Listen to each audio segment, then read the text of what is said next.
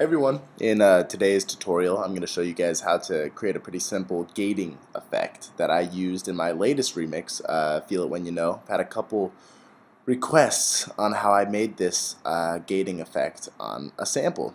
So I'm going to play you the clip of what it sounds like when you apply the effect that this tutorial is describing. Here it is.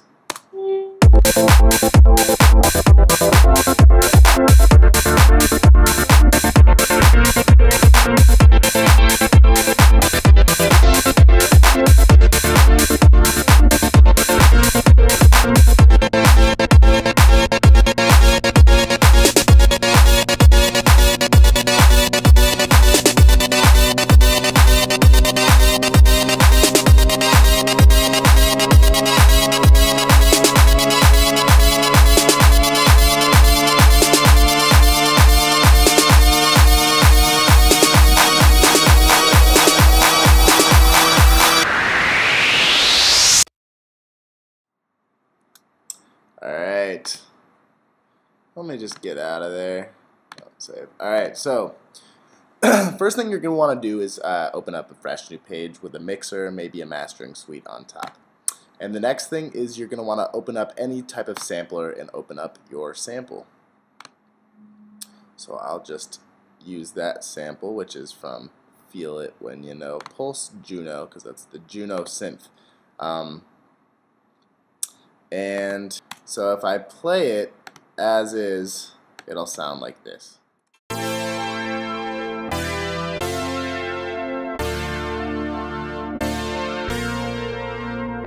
Alright. So it's there's no gate in that sound at all yet. So what you're going to want to do is you're going to want to right click on your sampler. I'm using Dr. Rex. You can use NNXT. Whatever you're most comfortable with, and you're going to go to create effect, and it should take you to your all effects patches menu. You're going to click pattern based and then go to your rhythm gate.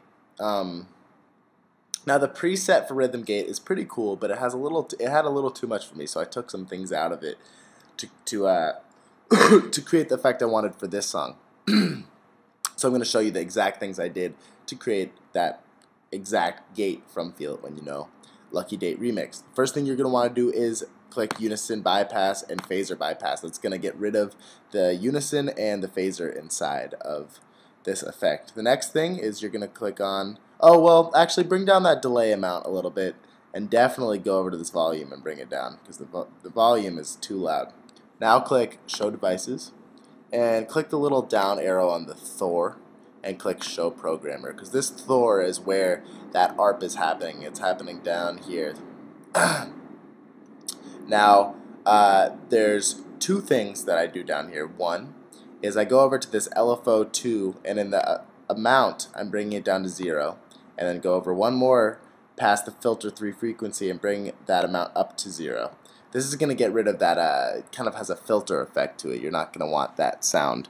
And then the last thing I'm going to do is for that big drop that I did in the song, the only automation other than the pitch bend going up on the actual sample was I automated this frequency to go up, up, up, up, up, up, and up until the end. And this state variable filter, if you mess with that frequency, it's going to widen the heck out of the sound and give you some cool sounds.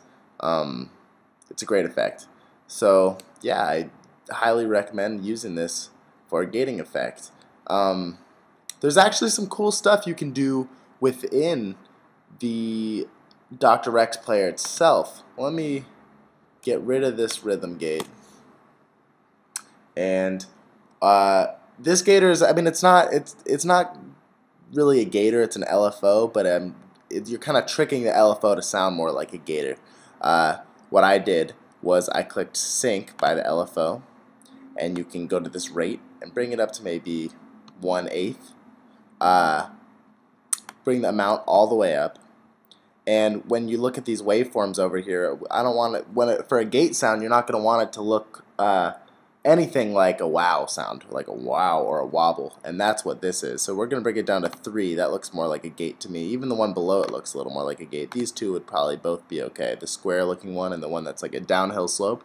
And then I'm going to change the LFO to be synced to the filter, not the oscillator, because if it's synced to the oscillator, then that means that the LFO is going to be adjusting the pitch of the sample, whereas I wanted to just adjust this frequency coming out of the filter. So now if I play it, it sounds like this.